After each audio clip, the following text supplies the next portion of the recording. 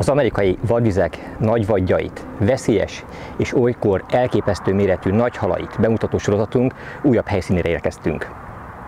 Évekkel ezelőtt a YouTube-on láttam egy nagyon érdekes és izgalmas filmet, amelyet egy amerikai YouTube csatorna forgatott, ahol az erős emberek, ismert és jókötésű sportolók, illetve az Atlanti-óceán egyik legnagyobb ragadozója, egyik legnagyobb hala, a Goliath Grouper mérhették össze erejüket.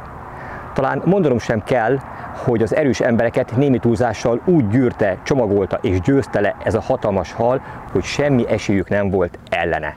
De az igazi meglepetés ezután következett, amikor a fele akkora átlagos testméretekkel rendelkező, de ugyanakkor rendkívül gyakorlott horgász túravezető viszonylag könnyedén le tudta győzni ezeket az óriásokat is. Ez a rendkívül érdekes videó is bemutatta és remekül demonstrálta azt, hogy a fizikai erő nem mindig elegendő ahhoz, hogy egy ilyen hatalmas halat le lehessen győzni. Nagyon nagy hatással volt rám ez a film, bár nem csak rám, hanem az időközben több mint 70 millió nézőre is, amelyet a rendkívül sok komment és rendkívül nézettség is alátámaszt, és ekkor megfogadtam, hogy ha lehetőségem teremtődik rá, akkor én is szeretném összemérni az erőmet, a tudásomat ezzel a fantasztikus hallal.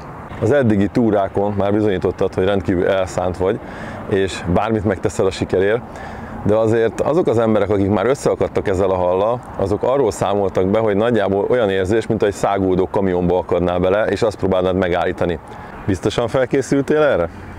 Hát az nagy képűség lenne azt állítani, hogy persze mindenre fel vagyok készülve, de úgy gondolom, hogy ha nem próbálom ki, akkor soha nem tudom meg, hogy mi vár rám és mi fog történni, de abban bízom, hogy ha nagy bajba kerülök, akkor ott leszel mögöttem, és mint mindig megmentesz. Ebben biztos lehetsz. Én tuti ott leszek.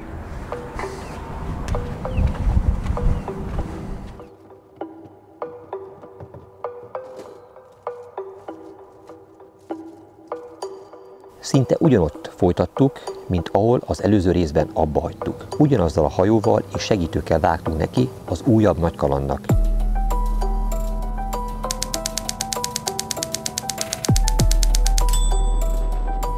Utunk elsőként a mangrove erdők sűrűjébe vezetett.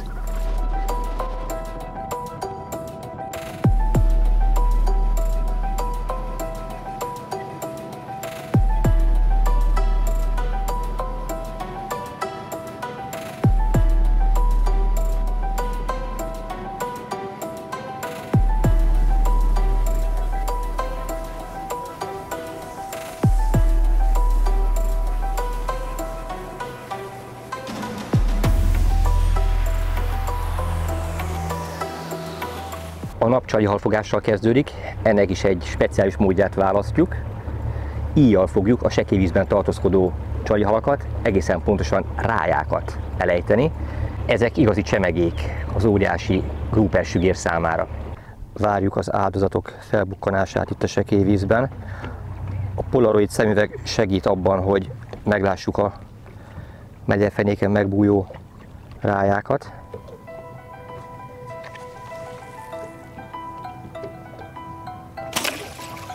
Na, egy már van. Még így is fárasztani kell.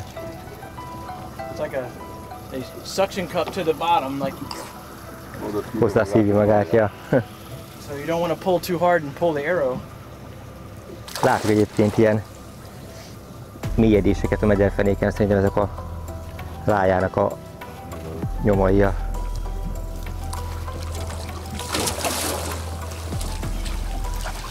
Milyen kis cunci. Milyen kis cunci béka.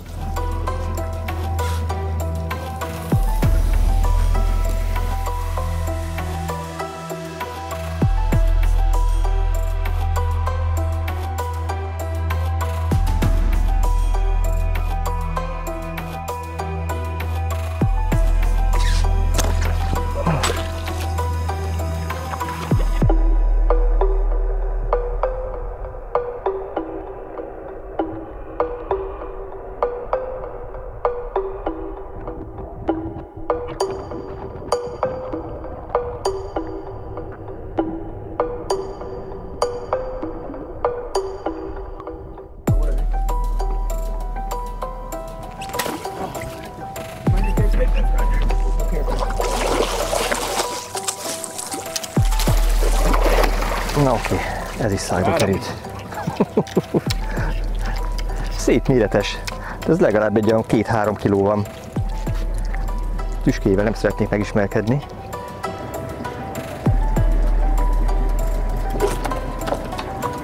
Olyan, mint a Lándzsa hegye, ráadásul fogazott, tehát amiben ezt beleböki, abból csak roncsolás árán lehet kihúzni, és ráadásul erősen mérgező.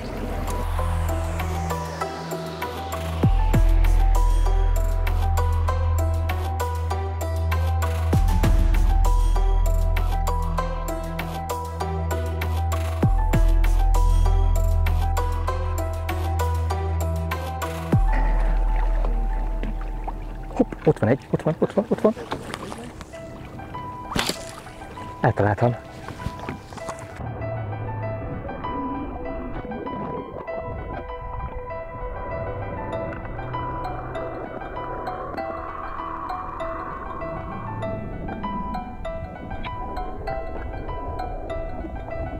Ez az, amikor ötvözve van a vadászat a horgászattal.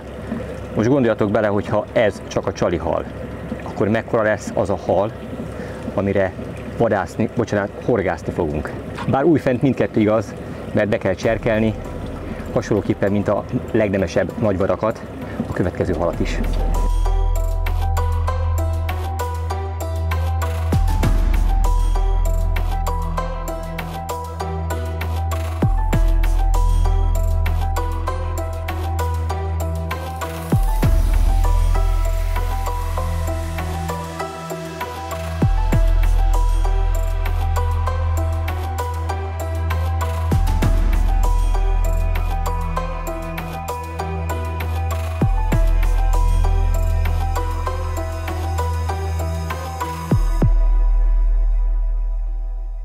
Megérkeztünk a horgászat helyszínére.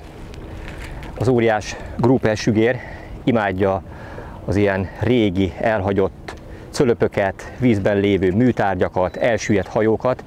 Ezeknek a takarásában bújik meg, és ezek közül kell kifogni és kihúzni ezt az óriást. Kicsit remeg a kezem. Döme Gábor, kicsit nagyobb együttérzést várok. Korábban levadászott ráják egyike lesz a csalihal, finoman bele kell ezt a nagy horgot bökni. Előszeretettel használják minden esetben a szörkül, azaz körhorgot a tengeri horgászatok során. Kifejezetten jól működött, és nagyon jól akadt ez a tarponnál is. Hát akkor gondolom jól fogok adni vélhetőleg majd a sügérnél is. Nagyon nem kell ránagyítani, hogy látszódjon a zsinór vastagsága, amit használni fogok. 350-es, azaz 3,5 mm átmérőjű a zsinór vastagsága, és ez nem egy líder, nem csak egy előtét zsinór, hanem bármilyen megdöbbentő, az egész főzsinór ilyen vastag. És akkor a felszerelés, amit ehhez a halhoz használni fogok, az itt van. Egy bivalyerős orsó és egy hozzávaló hihetetlen kemény és rövid bot. Szerencsére nem egy fárasztkövet kell felvenni, és a csónak pereménél egyensúlyozva kell a halat majd fárasztani. A tarponnál is már nagyon praktikusnak bizonyult ez a fárasztószék, amellyel lehet követni a halnak a mozgását a csónak körül, illetve a vége ide van rögzítve, ezáltal tehermentesítve van a horgász, itt csak a botba és az orsóba kell kapaszkodni, anélkül, hogy a botnak a vége útba lenne a fárasztás során. És ha mindez még kevés lenne, és gyengének bizonyulnék a hal fárasztása során, és nehogy Isten kirántaná a kezemből a botot, hasonlóképpen, mint első napon Gábornak a tarpó horgászata során, akkor még ez ki van kötve.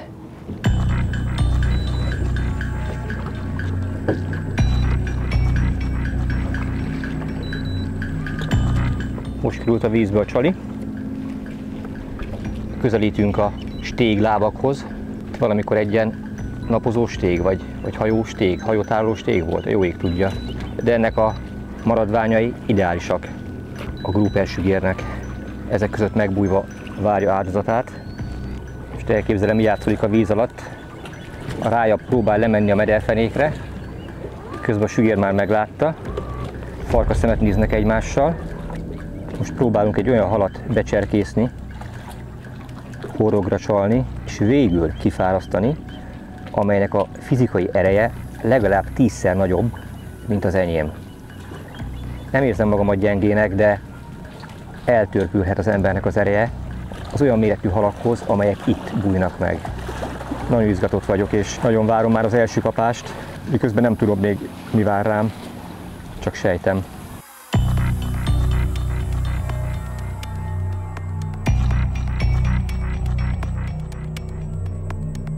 Az első helyen nem volt kapás, megyünk a következőre. Itt is keresni kell a halat, tehát abban nem lehet bízni, hogy megállunk egy helyen, aztán majd oda jön a mi kedvünkért. Ha nincs ott, akkor meg kell keresni.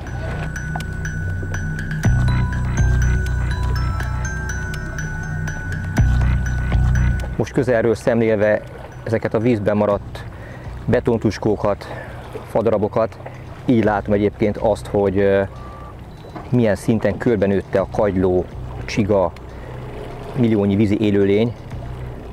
Nem kérdés, hogy ez a rendkívül vastag monofil főzsnor az, ami ellen tud állni ezeknek a dörzsölő hatásának. Valószínűleg a fonogzsinor az sokkal könnyebben elnyíródna.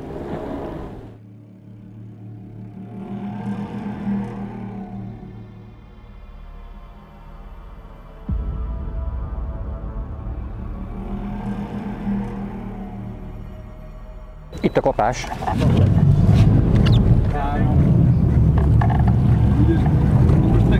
Aha. Okay. Go, go, go, go, go, go, go, go, go. Come on, come on, come on. Keep turning, keep turning, keep turning. Ezt fizikai erővel nem lehet megtartani. Yeah. Lean back. Look back. He's running easy. Come over here. On the pole. Yep, that one. Real. Keep turning, keep turning, keep turning. Lift, lift, lift. Back up. Back up. Back up. El kell bontatnunk a cölöpök mellől. Segíts! Úristen!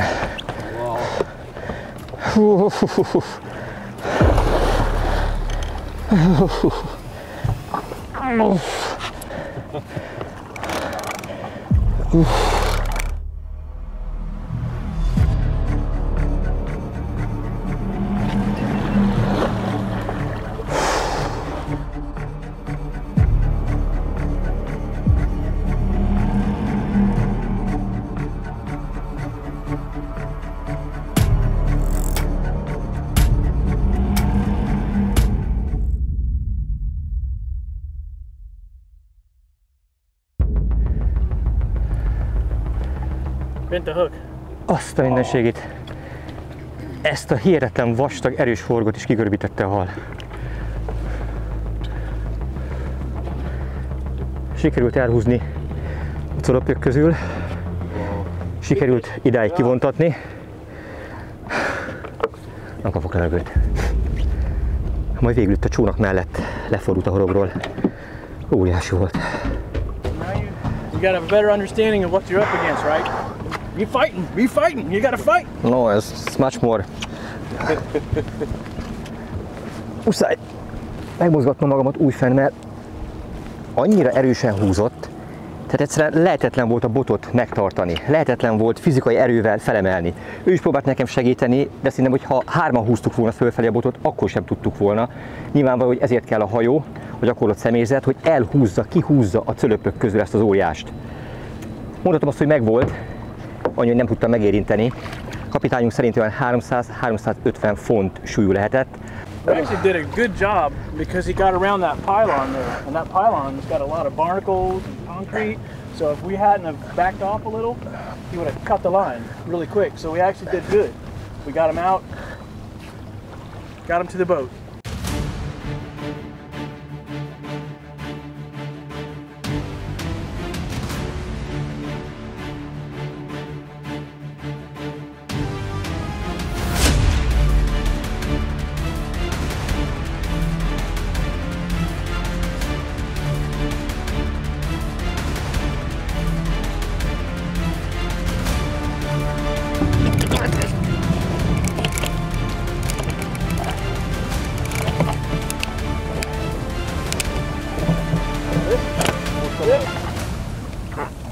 Lehet persze. Most.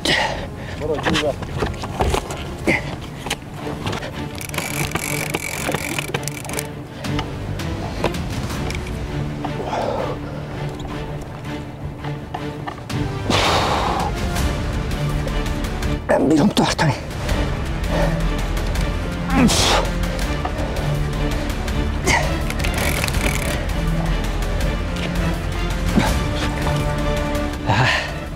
Kevés vagyok hozzá.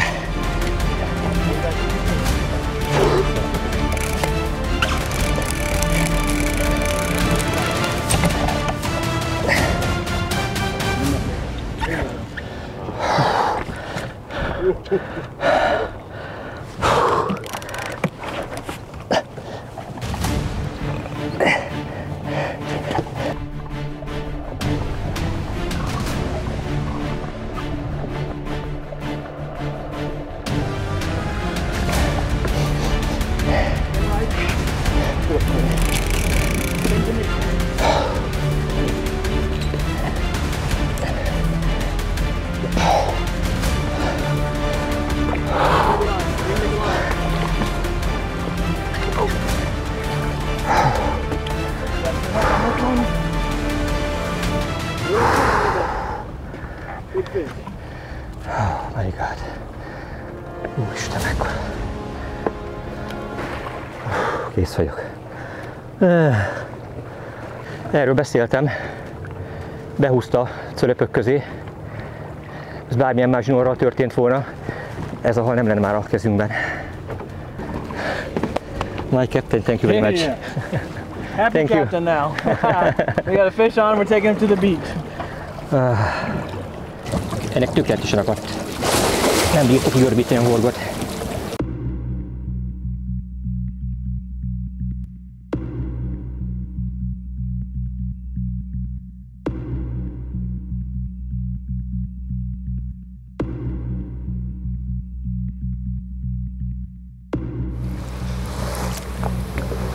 Ezt a vízből kiemelni lehetetlen.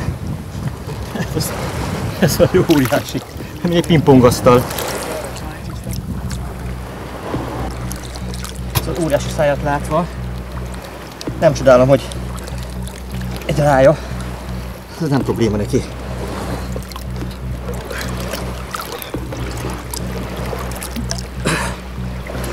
Itt engedélyezett a halak sekélyvízi fotózása és videózása, de mindvégig rendkívül kíméletesen kell azokkal bánni, amely végén viszont le kell a halaknak a hosszát mérni, és ezt a fogást és a pontos adatokat a szövetség felé jelenteni. E hal súlya biztos, hogy meghaladta a 100 kg-ot. Hihetetlenül szerencsés és boldog voltam, hogy már az első nap megérinthettem egy óriás atlanti szirti fűrészes sügeret.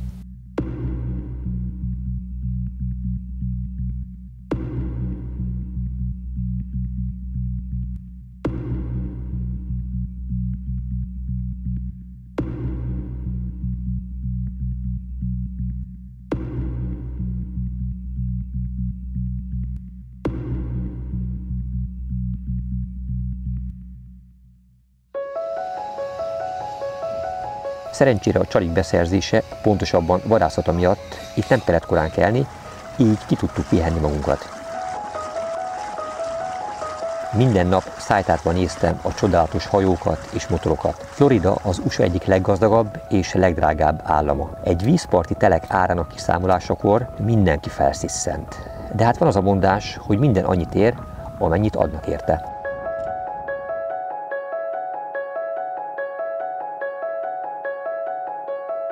Utunk a horgászhely felé csodás területeken átvezetett.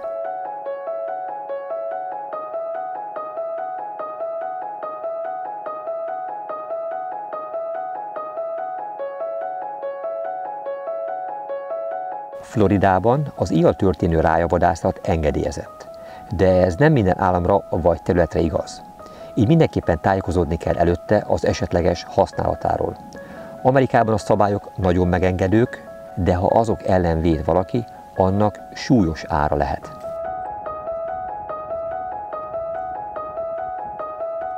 Öt-hat darab kisebb példány elegendőnek bizonyult a horgászat során.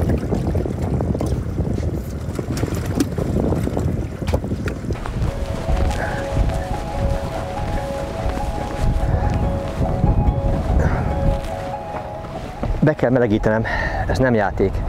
A tegnap nap folyamán is úgy meghúzgálták a halak a kezeimet, a vállamat és a derekamat, hogy este 4 kézláb másztam be az ágyba. Pedig edzésben vagyok, folyamatosan karban tartom a testemet, minden a fekvőtámaszokat nyomok. Amikor otthon vagyok, akkor egy evezőpadot használok, de mindez kevés volt ahhoz, hogy érdemben méltó ellenfelük tudjak lenni ezeknek a hatalmas óriásoknak. De felszívom magamat, és közösen, ha más nem, Gáborral együtt közösen ki fogjuk húzni ezeket az óriásokat. A helyzetet nehezíti az, hogy ma már nem olyan csendes és nyugodt a tenger, mint előző nap volt. Így még a hullámzás is nehezíti a dolgomat, ugyanis ha pont egy olyan pillanatban húzza előre a hal, amikor egyébként is billen a csónak, akkor még az egyensúlyomat is valahogy meg kell tudni tartani. Nehogy belebillenjek, nehogy belessek a vízbe. Nem egyszerű játék. Felkerült a horogra az első rája, áldozatra várva. Pontosabban itt ő lesz most az áldozat. Gábor, arra kérlek, hogy gyere légy szíves mögém. És ha megjön a kapás, ez most tényleg nem játék, akkor fogd meg a derekamat. Oké. Jó? Nehogy átbillenjek. Egyetlen egy hal sem ér annyit, hogy most itt belevágódjak a vízbe. Úszni tudok, de egészen más, amikor a hallal együtt vagy bottal együtt vágódik bele az ember a vízbe. Hát ez egyértelmű. Jó, tehát itt fogd meg a derekamat, jó. És ott tényleg húzzál, hogyha nehogy Isten baj lenne.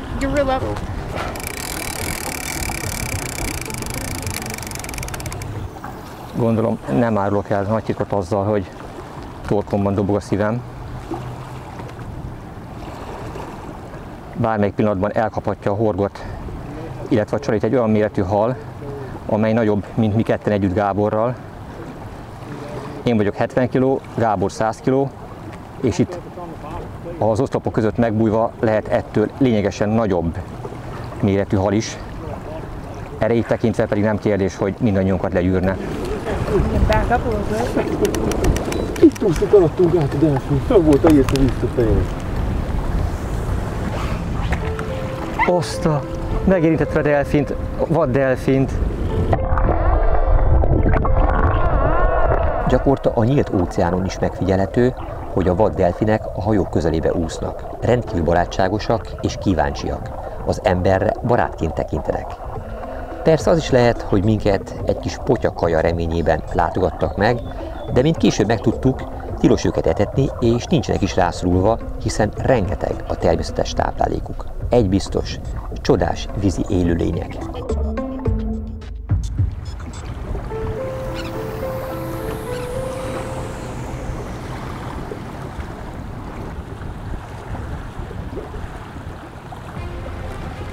Fish? Fish, fish, fish! Itt van! Fogjátok el! Itt van! Elment.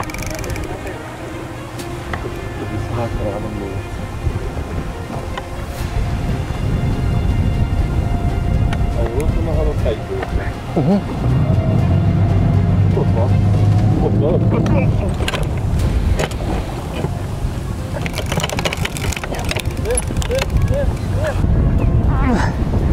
Sikerült eltépni.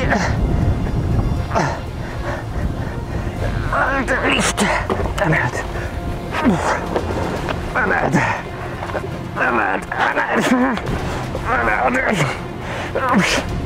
Emelt. Megtöklök.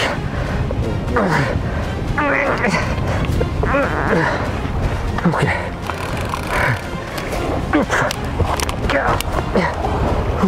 Istenem.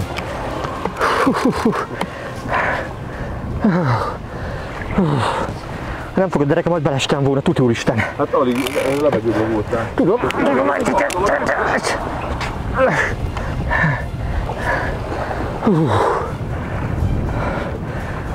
Hát ez valami... Ez az erő. Ezt nem tudom leírni szavakkal. Nem tudom, amit ez képvisel. Mit mondtál? Mint egy kamion? Igen. Egy szágúdó kamion, amikor belekapaszkodsz? Kb.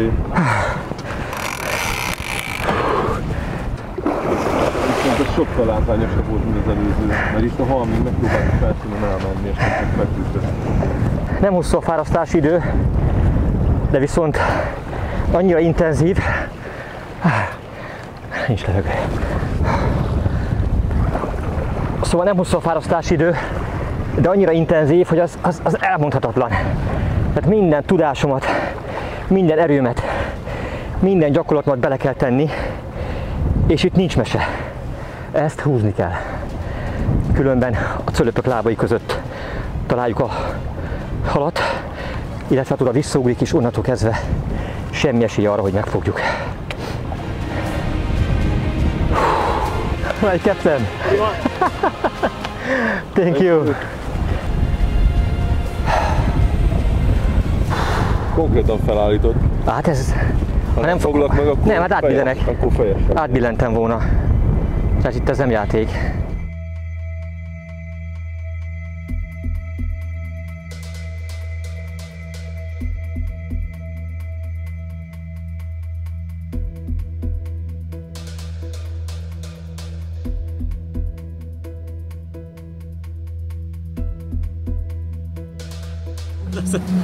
Egyszer elképesztő. Kapitány szerint a 250 font körül van, az azt jelenti, hogy bőven 100 kg feletti súlyú. Ez az óriás Grouper.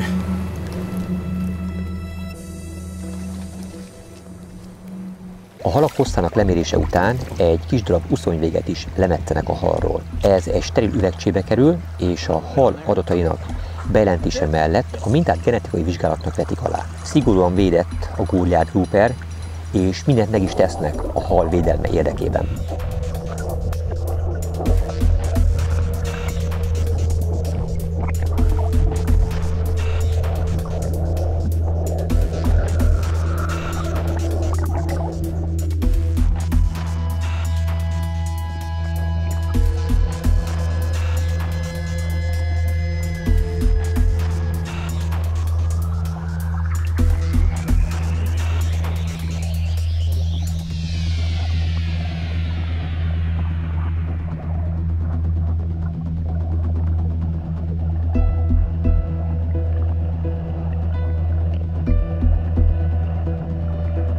Gyerekek, tengeri tehenek ide kijöttek hozzánk a lábunkhoz.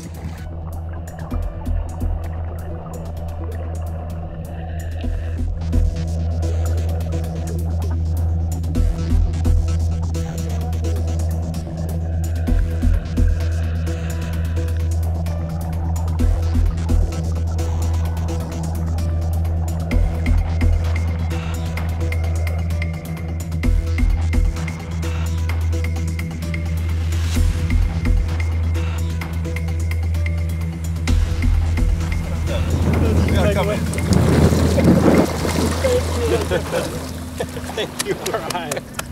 My pleasure. Great My job. pleasure. Teamwork. Yeah. Perfect teamwork. Glad you're Professional captain.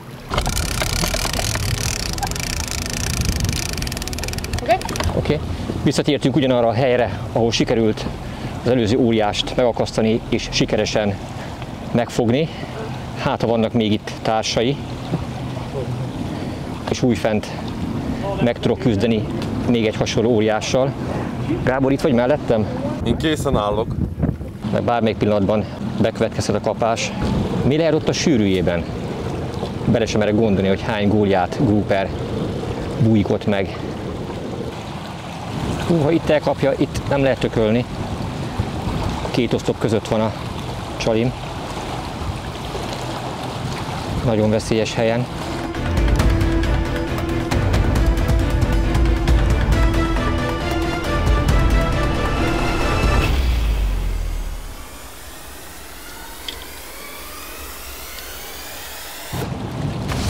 Itt van!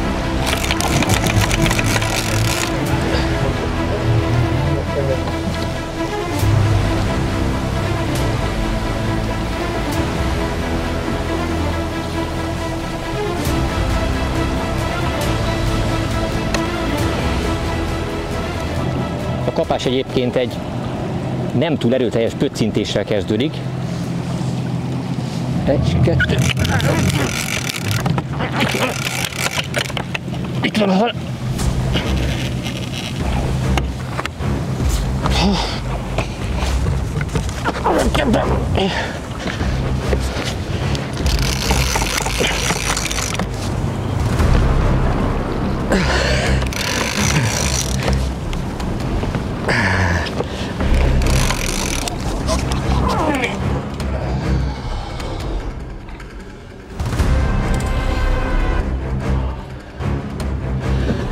Ez nem volt túl nagy. Ez csak egy 50 kg lehetett, de ez leakadt.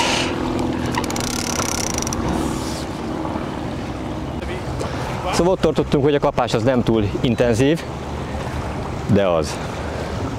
Szóval ez most akkorát koppintott. Úgy néz ki, a kisebbek egyébként agresszívebben támadják a csalit, a nagyobbak egyébként olyan óvatosabban fogják meg és kezdik el húzni, majd utána a botot letartva 1-2-3 másodpercig nyeretni kell, majd amilyen erővel csak tudom, el kell kezdeni tekerni a zsinort, és közben tolod hátrafelé a hajó, így történik meg az akasztás, és próbáljuk meg a cölöpök közül a halat kivontatni. Aztán ez vagy sikerül, vagy nem. Közben itt bukdács egyébként a vaddelfin mellettünk. Szinte hihetetlen, hogy itt van egy vaddelfin, amely a csónak közelébe úszott, és minket kémlel.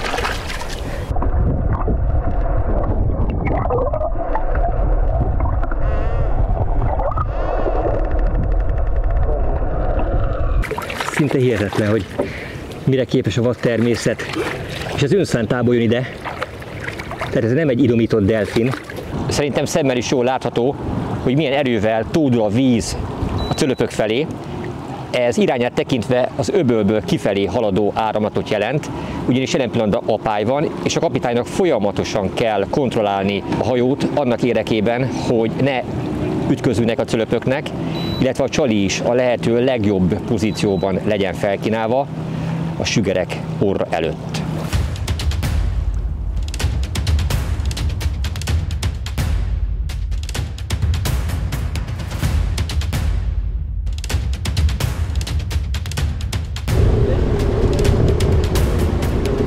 Fish?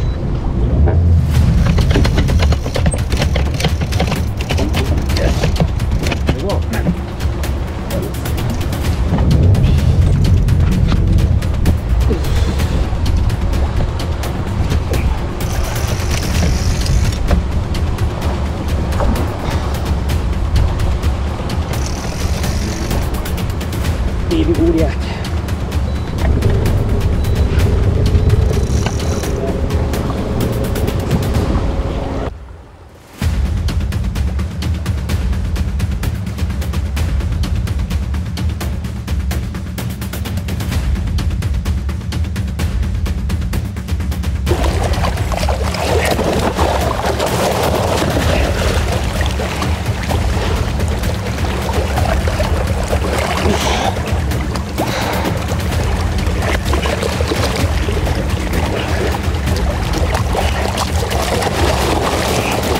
Rárakott a kezemre.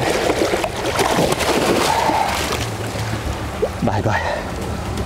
Délután mérséklődött a szél és a hullámzás, amely lehetővé tette, hogy a mexikói öböl egy ritkán meghorgászható, nyílt területén próbálkozzunk tovább. A mélyben mesterséges akadók voltak elhelyezve, amelyeket belaktak a halak. Vajon él itt Goliath Grouper? A válaszra nem kellett sokat várni. Fish, fish, fish. Yes, here is the fish.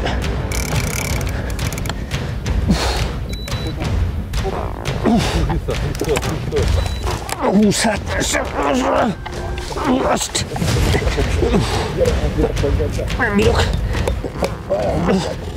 Ez hatalmas, hatalmas hal.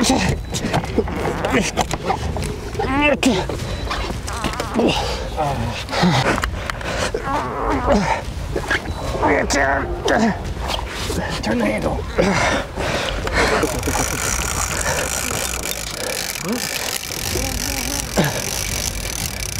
He's there. Keep going. Keep going. Okay. Tartja máshol. Ez az. They're running. Majdnem az ujjamat csípte.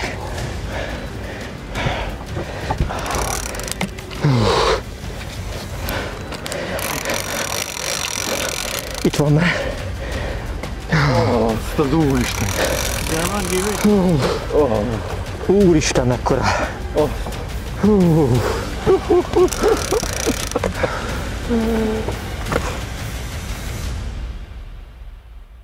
Hoppá. Bye bye. Bye bye.